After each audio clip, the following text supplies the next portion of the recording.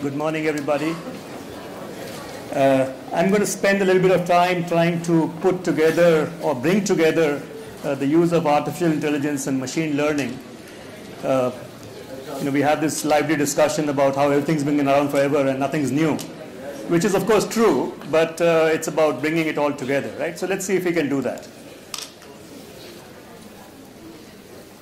You can see here a painting. It's a painting of Monsieur Edmond Bellamy.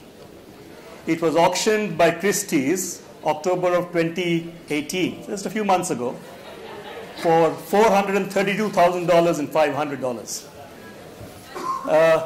We'll have a very nice free gift for anybody who can guess the artist. Who is the artist? It looks very much like an impressionist. Shades of Monet perhaps, maybe even some Degas. $500,000. I know many of you know that, so you can claim it. But I will, as you can see, I've cleverly sort of redacted the name of the painter, and we will reveal that a little later during this presentation. So, what am I going to talk about? We primarily are interested in digital customer onboarding. And when you want to do things digitally, the emphasis is entirely on convenience. You want to do it as easily as possible, as conveniently as possible. Someone should be able to sign up for a bank account on their couch at home.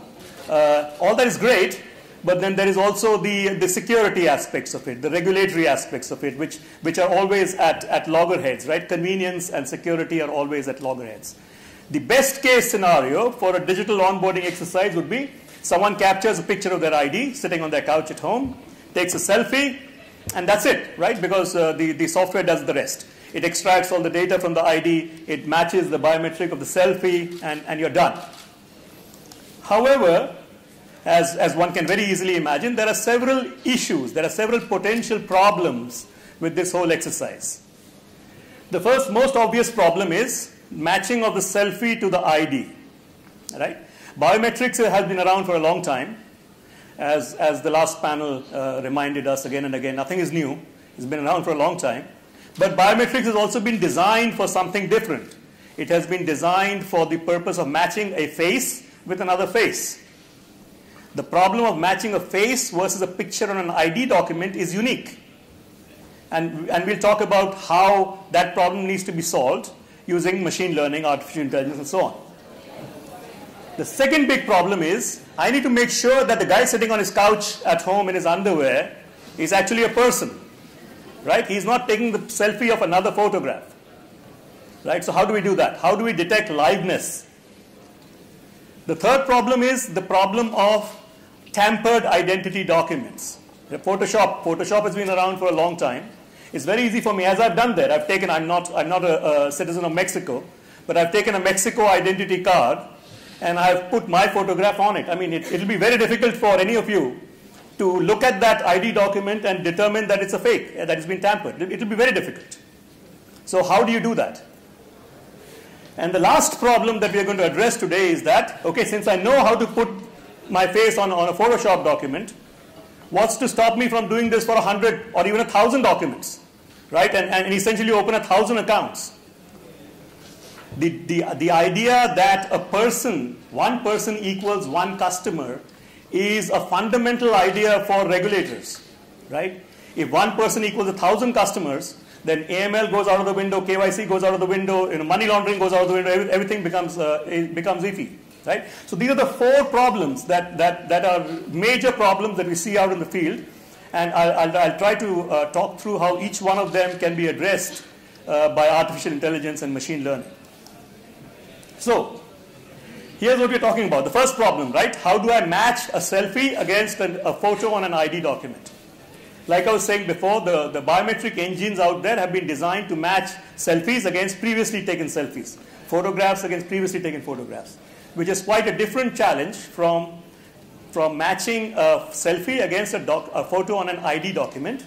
And why is that? Primarily because ID documents have not been designed to be produced by machines.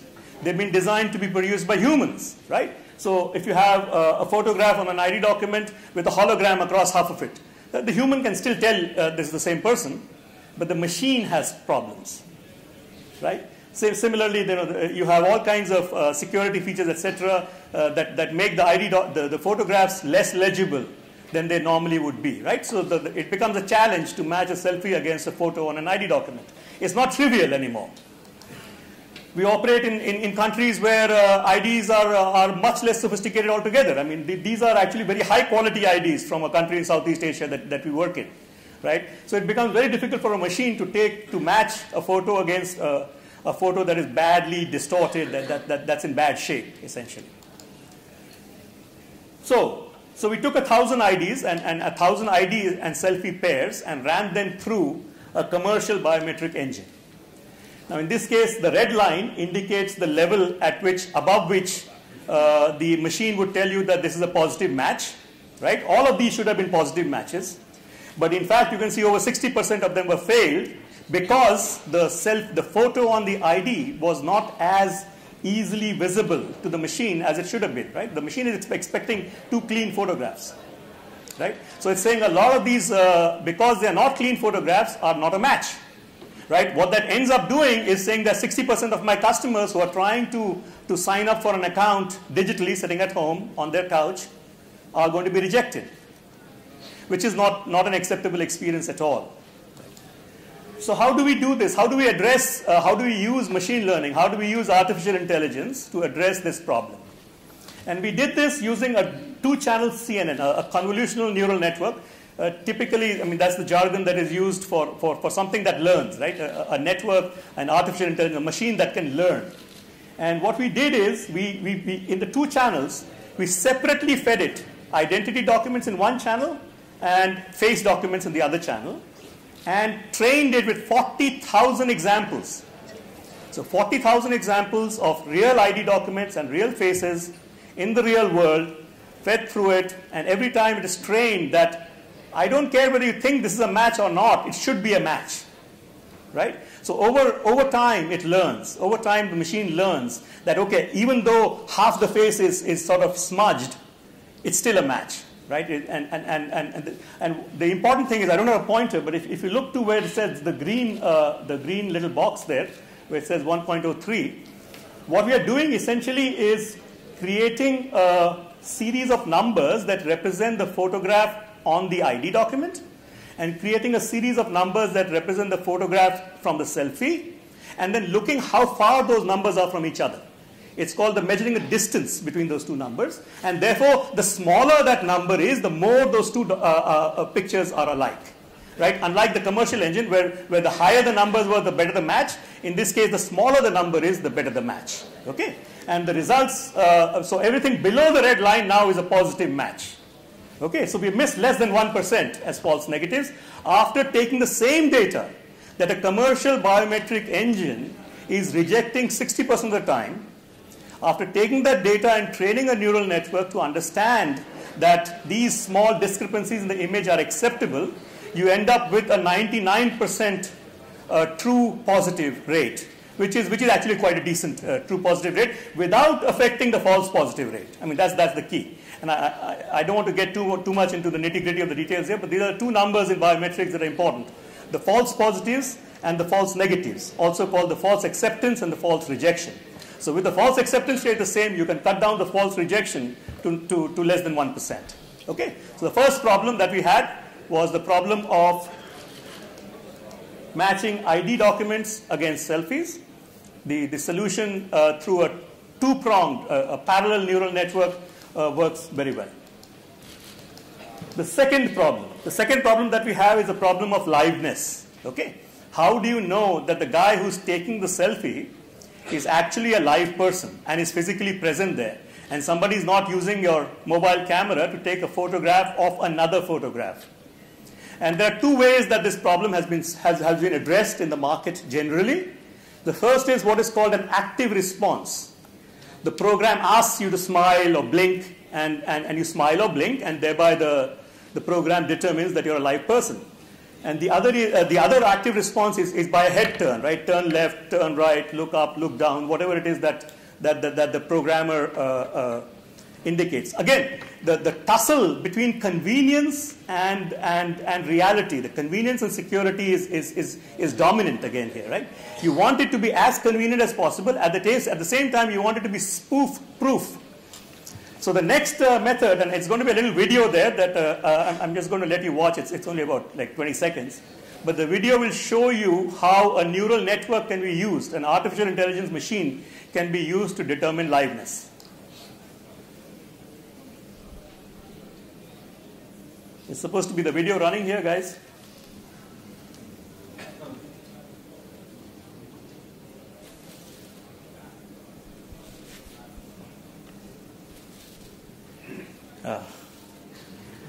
Okay.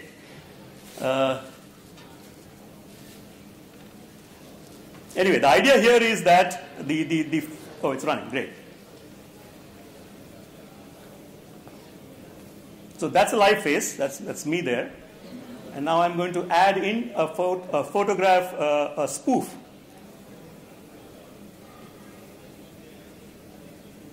So you can see that using various techniques, right? We're looking at depth, we are looking at patches, we are looking at skin tone coloration, we are looking at 128 measures of color, using all of these different spectrographic techniques that are available from the image itself, and feeding all of them into a neural network. The machine is able to distinguish in real time a live face versus a face that could be a video or a spoof or whatever. There's another big requirement to be able to do digital onboarding is you've got to be sure that the person is a live person. Okay, so now back to our initial question. So now I have unmasked the artist. Okay, if anyone can pronounce that, I'll give you $100 right now. Right? It's not a person. Right? It's a program. And this program, so a lot of us worry about artificial intelligence, right? A lot of us wonder, what is it that machines can do? That 20 years from now, am I going to be in love with the machine? 20 years from now, is the machine going to be my surgeon? Is the machine going to be my doctor? Is the machine going to be my mechanic? I don't know about all of that, but the really interesting question is there are two interesting questions, right? Can a machine be sentient? Can a machine become self-aware? And I don't have the answer to that. The second important question is, can a machine be creative? We do have an answer to that. This is a portrait. People actually paid good money for it, so nearly $500,000 for something that was created by a machine. Now, how was this done is an interesting question, and then how do you use it in KYC is an even more interesting question. So let's see how this was done quickly. It's called this is even in machine learning and even in artificial intelligence, this is a completely new area. It's only 4 years old. It's only in the last 4 years that people came up with this idea of a generative adversarial network. It's called a GAN. A GAN is the term, if you want to look at it in the literature. They're called GANs. It's only 4 years old. So the first GAN was only 4 years ago, and today the GANs are doing tremendous stuff. So what is a GAN? A GAN is a two-pronged artificial intelligence network. One of it is generative. Think of that as the robber, okay, the thief. And the other is the adversarial network, and think of that as the cop. So it's a game of cops and robbers. Okay? The adversarial network is trained using thousands and thousands of impressionist paintings by various masters, and it is told that this is a real Monet, this is a real Degas, this is a real so on and so on, so forth. Right? The robber, his job is to try to fool the cop. So he literally starts off with one pixel, one dot on a blank page, and sends it to the adversary, to the cop, and says that this is a Monet. And the cop, of course, says, yeah, right. And he throws it out, right? Because he knows he's seen 1,000 Monets. But then the next time he comes back with 2 dots. The next time he comes back with 4 dots. The next time he comes back with 1 million dots, right? And he does this literally 10 million, 20 million, 30 million times until it eventually fools the adversarial network into thinking that what was created, Monsieur Edmond Bellamy, is actually a legitimate piece of art created by a legitimate impressionist painter. At that point in time, the thief has been able to fool the cop and has created something unique, right? That is how this painting was created. So it's a fascinating concept. I mean, I find it endlessly fascinating. It could be used for all kinds of very, very interesting applications. But what is the application that we choose to use it in, right? So remember, this is a real ID document, the one on the right. On the left, I've just taken my face and replaced the face of the person that the ID belongs to. Okay, any check will pass, right? If I take the ID document and send it to the issuer, it's a real document. The ID number is real. The name is real. Everything is real.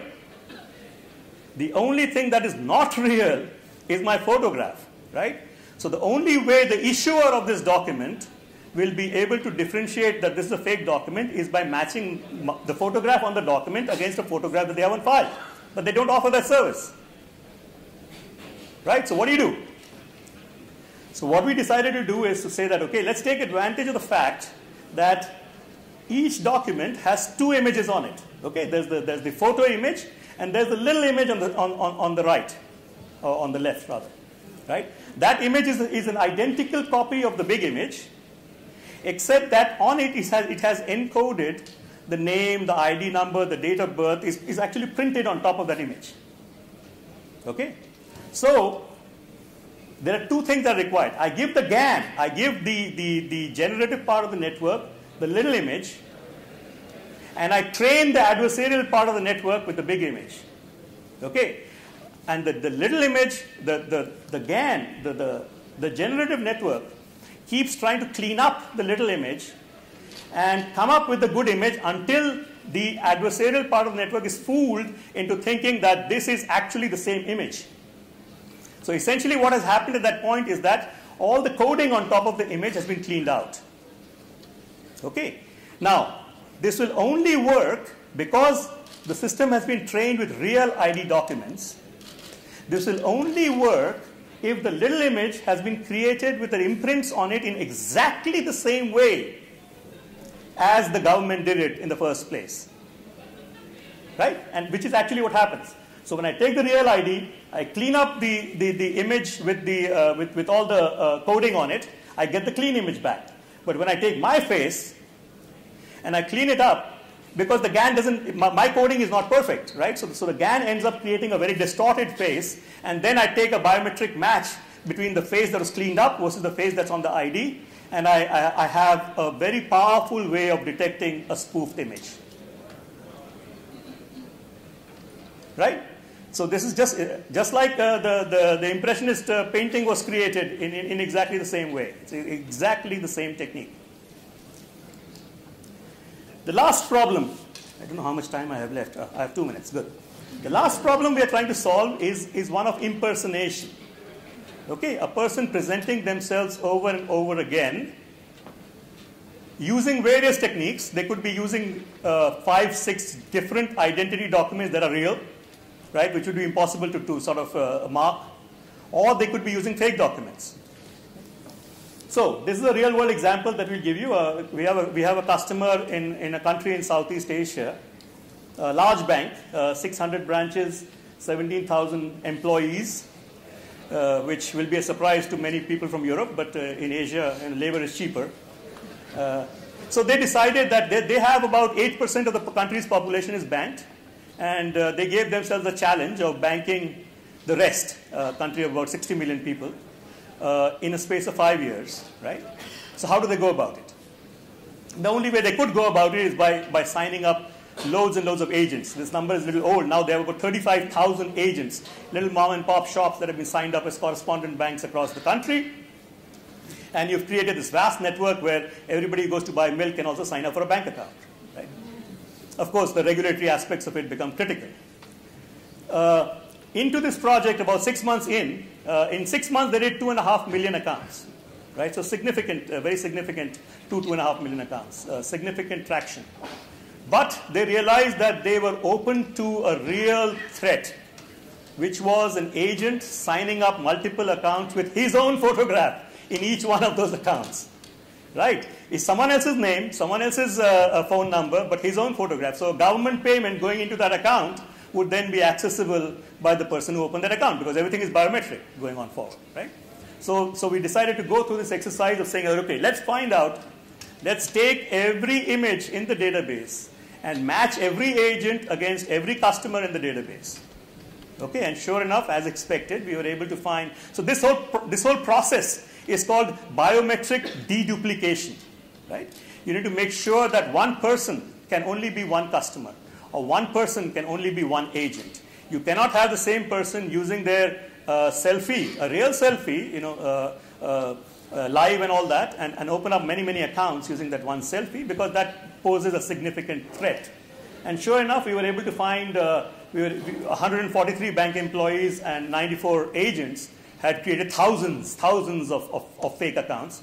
So we were able to identify all of them and get rid of all of them, disable all of them in a matter of hours, right? So it was a very significant step forward. And now, of course, the bank realized that every new account opened must be also deduplicated, right?